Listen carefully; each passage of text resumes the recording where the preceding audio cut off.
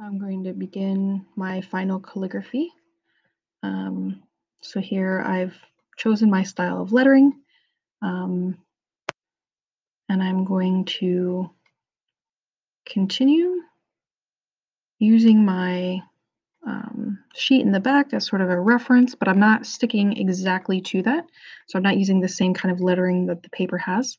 I'm just using that as helping me make sure I'm keeping my lines straight, knowing where the notes go for each syllable of the music, and just helping me know kind of some of my spacing. But just going to continue writing. So again, notice how I'm using different strokes, picking up my pen.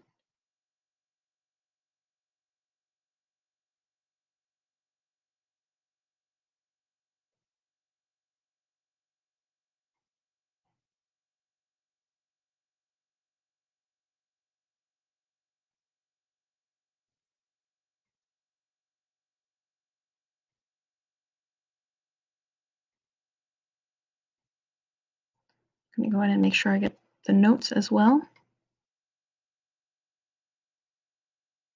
So I kind of have to move my paper around a little bit, check where I'm at.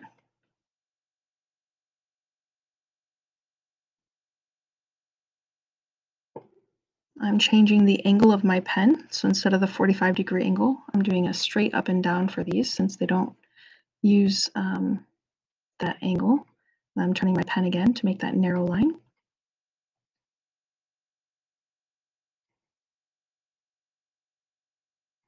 So I'm going to continue to adjust, readjust, keep watching where my words need to go as I continue to write.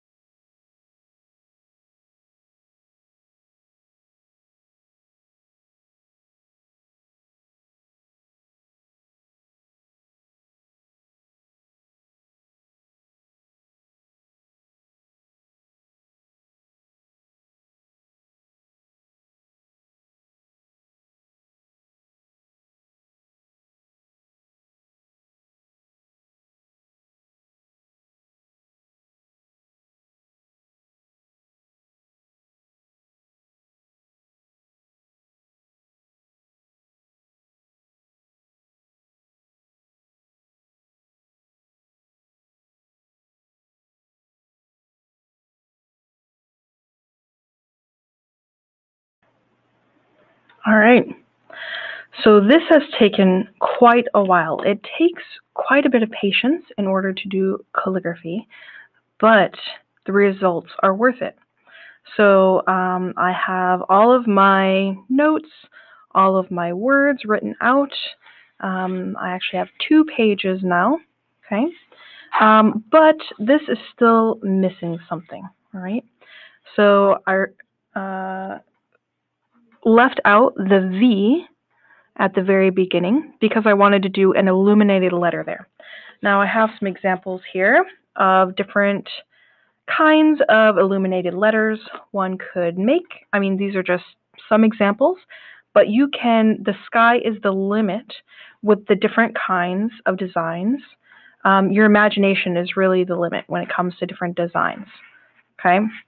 So these are just some examples. So I used some of them for inspiration, but I knew that I wasn't going to get exactly what I wanted the first time.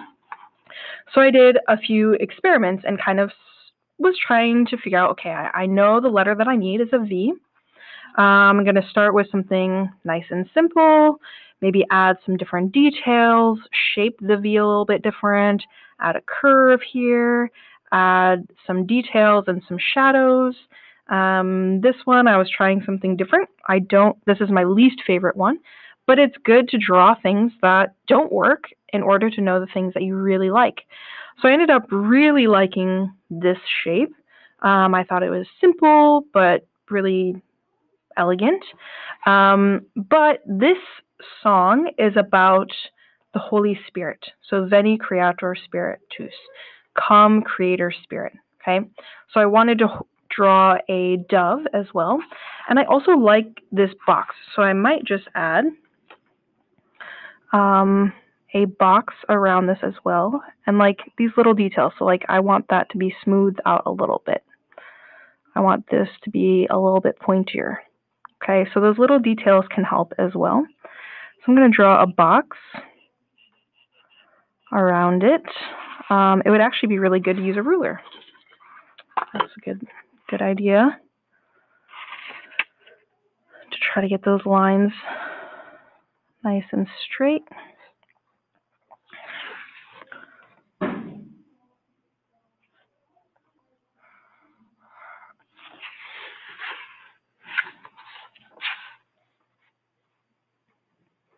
So I'm having the box go behind the dove's wings.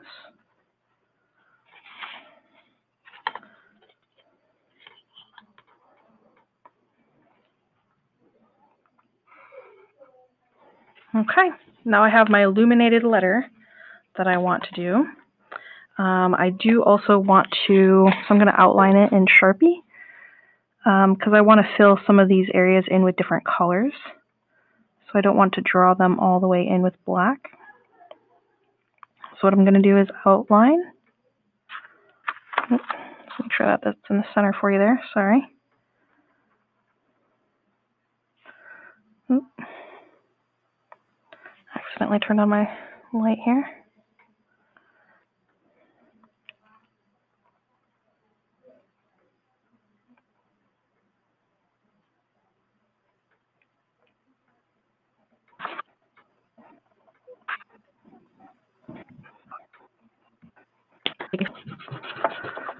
Get rid of all the marks that I don't want.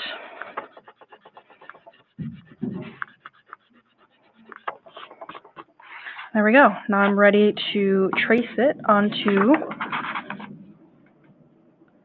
my final draft. There we go. Ooh, it's a little bit big.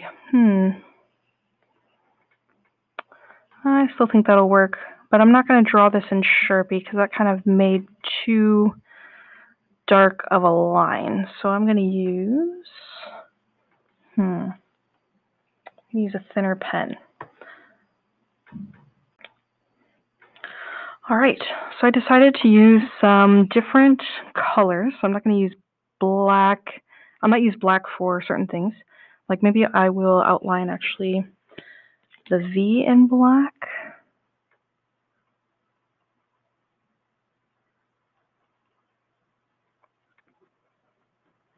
I'm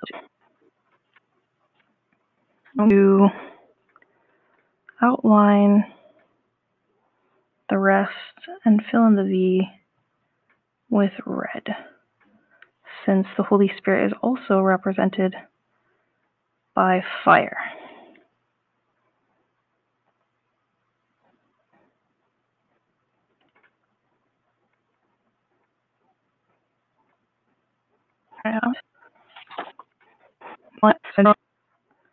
I'm going to color in the V with red. Now I think I might make this background gold.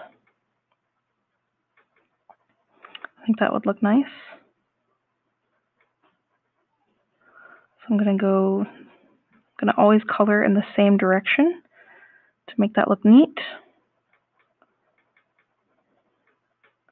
I'm going to try to make it the same color since going over it also changes how light or dark it is. So I'm trying always to have a nice consistency.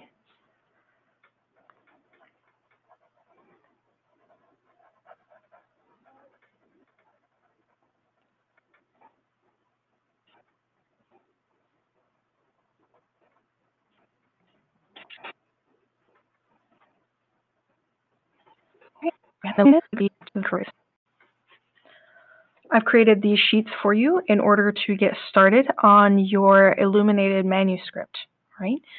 So I showed you in this kind of all the different options that you would have, okay? So you could do the chant notation. So if you wanted to do that, you could have one line of the chant notation, the next line the words. Chant notation, words. Chant notation, words. That's up to you. You could also just have the scripture, okay? So you could start just with writing the scripture. What you have to have is the illuminated letter, okay? Try to relate the design or image that you use to the words. So you have to have the illuminated letter. I've already created a box for you here. And then you have to have the words of scripture, okay, or sacred song. So if you need help finding your source material, what you would like to use, I know a ton of beautiful hymns in English and in Latin. And I also can help you find scripture passages if you'd like. All right, so you need the illuminated letter and the words. And if you need help, if you would like to do the music as well, I can help you with that. Great.